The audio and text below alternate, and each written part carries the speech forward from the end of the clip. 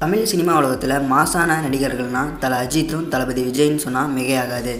தல அஜித்திற்கு காதல் மன்னன் என்ற படத்தின் மூலமாக காதல் நாயகன் என்ற இமேஜை பெற்றுக் கொடுத்ததும், அமர்கலம் படத்தின் மூலமாக மாஸ் இமேஜை பெற்றுக் கொடுத்ததும் இயக்குனர் சரண் தான்.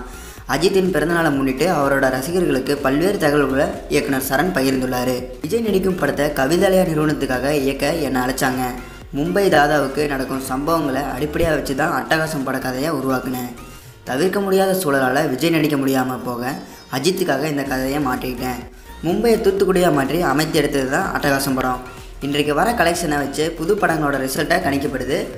முதல்ல இதற்கு பிள்ளையார் சொல்லி போட்டது தல அஜித்தோட அட்டகாசம் திரைப்படம் தான். அப்போது சென்னையில் போன்ற நகரங்களில் 4 தியேட்டரில் மட்டும்தான் ரிலீஸ் செய்யப்பட வேண்டிய கட்டாயம் இருந்தது. தமிழகத்தில் உள்ள எல்லா இடங்கள்லையும் 2 கிலோமீட்டர் இடைவெளியில் ஒரு தியேட்டர் இருக்க வேணுமோ அட்டகாசம் வெளியாகி ரெக்கார்ட் ஆனது. நாங்கள் இருவரும் அடிக்கடி சினிமாவுக்கு தியேட்டரில் மக்களோடு மக்களாக அமர்ந்து பல திரைப்படங்களை பார்த்து ரசிச்சிருக்கோம். அந்த வரிசையில் நானும் தல அஜித்குமாரும் தளபதி விஜய் நடித்த வெள்ளு படத்தை பார்த்து ரசித்தோம். அப்போ தல அஜித்குமார் என்ன சொன்னார்னா, தளபதி விஜய் சூப்பராக டான்ஸ் ஆடுறாரு எனவும் தெரிவிச்சிருந்தார். தல அஜித் தளபதி விஜயோட டான்ஸை பற்றி சொன்னதை உங்களோட கருத்துக்களை கீழே இருக்க கமெண்டில் சொல்லுங்கள்.